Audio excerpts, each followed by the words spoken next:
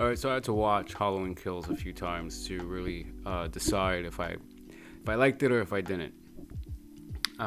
Which is probably like the first time I've ever had to do this with a Halloween movie. Anything that consists of Michael Myers, I am a fan of. So I don't know. I guess that goes to say a lot, but I like it. I enjoy it. There was just things that bothered me, I guess you could say. I'll start from this. Based on the pictures that we saw, we waited a whole fucking year for this movie. So the hype was extreme.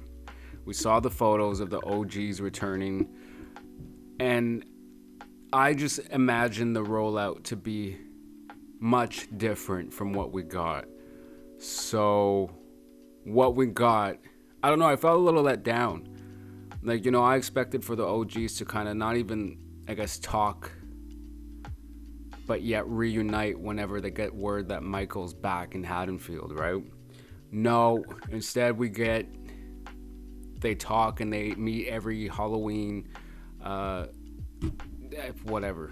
Okay, so I wanted more of the OGs. This should have been about them, to be honest, but instead we got a lot of unnecessary scenes, like, the mental patient in the hospital scene with the mental patient. I get what the message was, but it wasn't necessary. They focus a lot on characters that, we didn't give a fuck for, that we didn't even know. The thing that I liked about 2018 was that Michael goes from house to house. You see different people and shit, but it's very quick. It's like, that bitch got it. She got it too. That's what I liked about it. This, they dragged the shit out of like all these other characters that we didn't care for. We really just wanted to see more of Tommy, more of Lindsay, more of the nurse. I keep forgetting her fucking name, but yeah, I like her so much. And I felt like they did her dirty. They did her more justice in H2O than in this one. She deserved a lot more. I'm gonna say that, okay? I really feel like she deserved a lot more. Sure, kill her off. But I mean, really, this is for Dr. Loomis, and it's done. They could have at least give her a shot in him or something. Shit. Anyways, and Tommy, man, I don't know what the fuck it was, but Tommy really just, I don't like the way they wrote Tommy in this movie. The way they did it in The Curse of Michael Myers, it seemed a little bit more natural. That he had this fixation with Michael Myers because he was exposed to him. But not only that, but then when we see young Tommy in the first part, he kind of has this weird little fixation with the boogeyman, right? So it makes sense. He was like badass leading the mob shit with the fucking bat. I don't know. I didn't like it. I didn't like it at all. And almost to the point that like when he died, I was kind of like, fuck, finally, shit. But then Lindsay, I think they really did well with Lindsay. I'm glad they didn't kill her off. They killed off everybody that returned. Everybody but Lindsay. No one's safe. I get it. But like everybody but Lindsay. But at least Lindsay survived. Anyway, so, Kyle Richards really surprised me with her performance in the movie. I didn't expect her to do so well, but she actually did really well. I love the whole, like, she takes bricks in a fucking pillowcase and then swings it. Like, she puts up a fight, and that's what you would expect from these people, these OGs. So that's why, going back to the nurse thing, it was very, like, fucking shit. Yeah, she's old and stuff, but come on, fuck. She deserved way more than that. The kills were fucking dope. The kills were really fucking dope in this movie. At least. Apparently there was like 30 kills or 30 plus, I don't know. But there was a lot of kills, and I'm so happy with what we got for like kills. The firefighter scene that, had a petition against, like that was fucking, imagine that was taken out. That would have sucked. That was such a fucking sick scene, like how he comes out and he's just mad as fuck. And then he kills like all of them. That was fucking dope. Like that's what we expected to see. Michael, like we'd never seen him. My favorite kills... some of my favorite kills would have to have been like the older couple, the biracial couple in the beginning, the light bulb in the throat, and then the number of knives being stuck into the old man's back after. That was this is what we wanted. This is what we want from Michael Myers. when watching Michael Myers. The boyfriend, Cameron, I think his name is, whatever. That one was pretty fucking good, I gotta say. The knife in the eye of that guy, I forget his name. The guy that's dressed in a nurse outfit with the wife or girlfriend, Vanessa, I can't remember.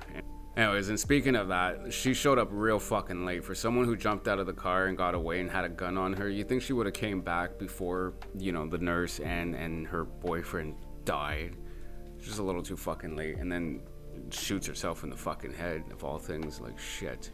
But yeah, and then back to the fact that they focus on characters that don't matter. You know, the gay couple was kind of like they were just thrown in there, like, hey, let's put a gay couple in there and give them some scenes. That to me wasn't necessary. These are one of those scenes that were not necessary. They could have still done it without all of that extra shit. Little John, Big John. My thing with this is that they took away the spook. They took away the spook of Halloween that they had in 2018. They made it more like comedy, funny shit. I don't know. And then people are taking a shit fit that Karen died at the end. People suspect that she didn't really die and that it was all a dream or some shit like that. I don't know. I think she's dead. I think this is it signifies that there's war now, like real war, because obviously that's Laurie's daughter. But I think it was a great way to kill off her character, should her character die. She dies in Judith's room. She dies almost the exact way that Judith died. So it was a big thing. It may not seem big in comparison to the other kills that were more brutal and graphic, but this was more about symbolic, what it signifies. This is a start of a war now, so that's why we're getting ready for ends. I'm expecting it to go big. I won't get too excited because I was really excited for Halloween Kills. I just felt like there was just a lot thrown in there that shouldn't have been. They really took away the spook of it, and I didn't enjoy that. The moments that they did get right, mind you, were good. The moment with Lindsay, the nurse, and then the other two, the boyfriend and girlfriend there, that was a good scene. I enjoyed it. I just, you know, they could have wrote it better. And the lines, a lot of people have issues with the lines. I don't blame them. It's been fucking cheesy as shit. The corny lines, you know, I could get past, but there was a little bit too much. Evil dies tonight. It was bad enough the first time it was said, but then they abused the fuck out of it. My God. But the mob scene was really dope at the end. When Michael's getting like fucking jumped, you almost feel bad for him, and you're kind of rooting for him. I'm not gonna lie, I was rooting for Michael to get back up and kind of kill them. And then he kills Tommy, which was perfect, because I didn't like him. I thought the whole badass Tommy thing with the fucking bat was just, it was too much. It was too much.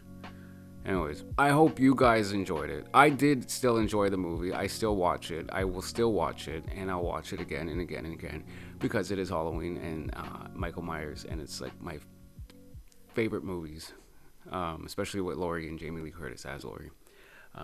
But yeah, let me know what you think. I'm seeing a lot of bad reviews and negative reviews from really loyal fans, let's say. Let me know what you think. Comment below, subscribe, like, you know the deal.